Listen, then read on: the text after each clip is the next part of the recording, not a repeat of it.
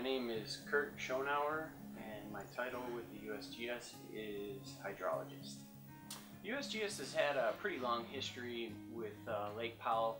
Beginning in about 1921, prior to Lake Powell, we have a stream flow gauge on the Colorado River at Lee's Ferry that began collecting data in 1921. And then when the dam was completed in 1963, which is Glen Canyon Dam, that created Lake Powell, the USGS was collecting physical and chemical parameters for water quality. Getting ready to collect a lake bed sample, and they're going to use a device called a ponar, or clamshell. Anyway, it's lowered down through the water column and scoops up a nice sample of the lake bed material. We'll pull it back up, and then we'll take some samples out of the ponar, put them in jars.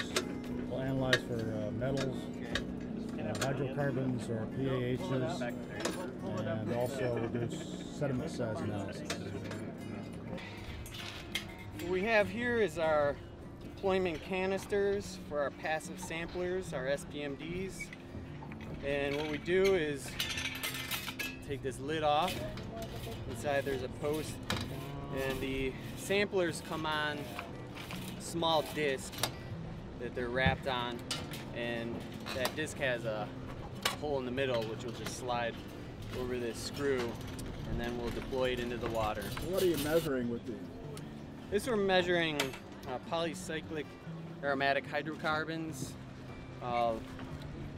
and those cover a lot of things, plasticizers.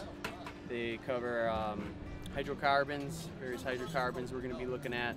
And one of the main things, the reasons why we're doing this is to look at hydrocarbons that are the result from unburned fuel products from two-stroke engines.